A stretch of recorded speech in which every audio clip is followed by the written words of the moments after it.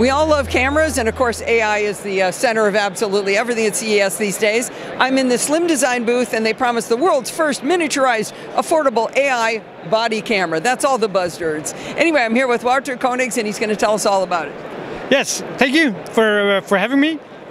We are a design agency. We develop consumer electronics for a lot of companies. We've done a lot of cameras. For instance, MSI, a 360 camera, for Panasonic and other, and we also do body cameras. So when we were developing the body cameras for the Dutch police, we saw that there's a sort of a lot of other use cases and also professionals would like a small camera that's cheap, but they don't get one because it's too expensive. So like bus drivers and all that. So what we set out to do is make a very small camera that uses your phone as the hardware.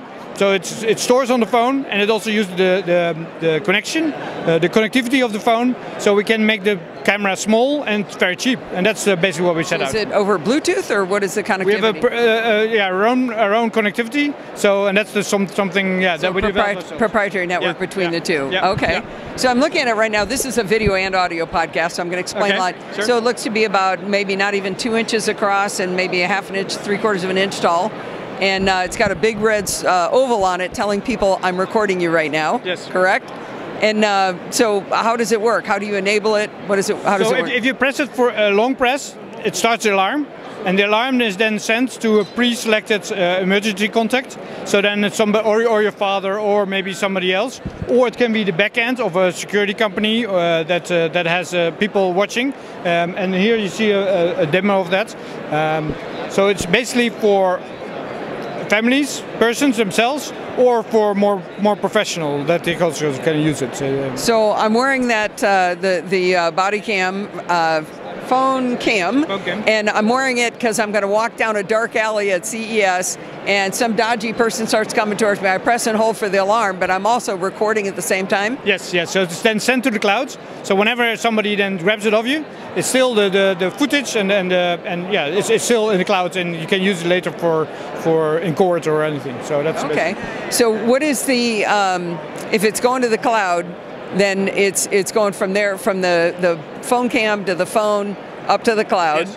And then are there other uses for that data for viewing it? I mean, are you going to do a kid's birthday party with this? Sure. You can also just record things and have it as a GoPro kind of thing. But also we see a lot of use cases where people that are working in remote areas and they don't have all the expertise, they can then just press the button. The call goes to a back end where there's an expert that can help them then do things that they don't normally do. So you see now then tasks can be done by less qualified personnel that can then do things that otherwise they wouldn't. So we can become remote control devices to people smarter than us. Yeah. Or even when there's an ambulance, the doctor can already look into the patients, what has to be done, what can they advise the ambulance personnel, and they also can prepare it in the hospital how to take care of them in some way. Yeah. Okay. Yeah. And so how much is phone cam going to cost? It's $69. Oh, you're serious about affordable? Yes. So basically that's what we set out to do, is to make it as cheap as possible to be able to have all the connectivity that you can. That's really, really interesting. So if people wanted to look up phone cam, where would they go? Phonecam.io. Oh, very good. Oh, wait, I forgot one question. That was my question earlier. What's AI about it? We have now low light enhancements.